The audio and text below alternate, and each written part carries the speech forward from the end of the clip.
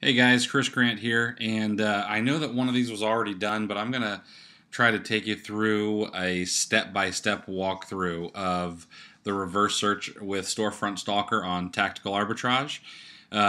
Excuse me. That way Alex can get some sleep or maybe spend some time with his family this weekend. So, you're on the reverse search page, which is right up here on Tactical Arbitrage. And let me give you a little ninja trick. If you go over to Marketplace Pulse, you can actually see the Amazon USA Marketplace sellers. And I went ahead and did a search for Toyberg, which I know a lot of people don't care for them. But if you click on Toyberg and then select Browse All Toyberg Products, we come to this page. Then we want to click on Nate McAllister's Storefront Stalker.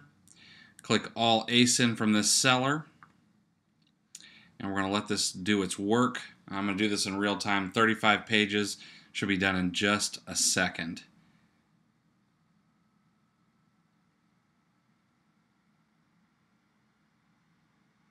So what we want to do is download the CSV file with 2 columns.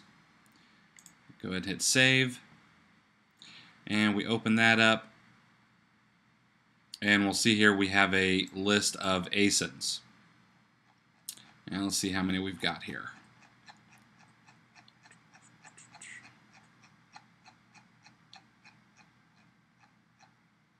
$839. So this one's perfect. You can do 2,500 lines of data in the reverse search on Storefront Stalker.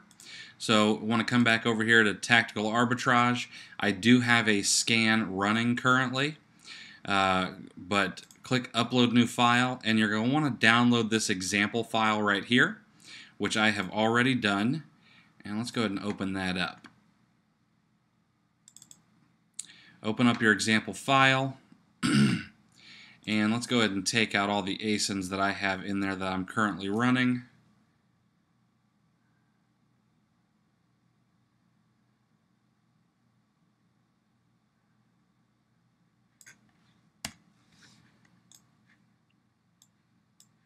Then you're going to want to go back over to your Storefront Stalker download, and then select all the ASINs that you want to run. And remember, like I said before, you can do up to 2,500. The larger the list, the longer it's going to take. Copy those, bring them over here to this, drop them in the ASIN there. Go ahead and close that and save it. Remember what you named it and where you saved that to so you can go find it here in a few minutes. So mine's called bulk_example. That's what it will be called when you download it from Tactical Arbitrage. So you go into the reverse search again, you click Upload New File, choose your file, and mine is the bulk example. Hit open, which I'm not going to do because I'm already running one.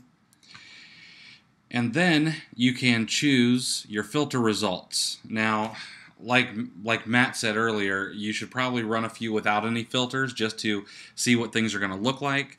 But you can go through here and have it check title matches, deal with state sales tax, remove ranks over a certain amount.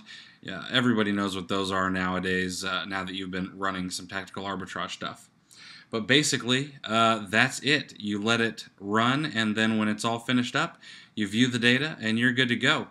So I hope that helps. If not, if you need anything clarified, let me know, and I will be happy to make another video or answer it in the comments.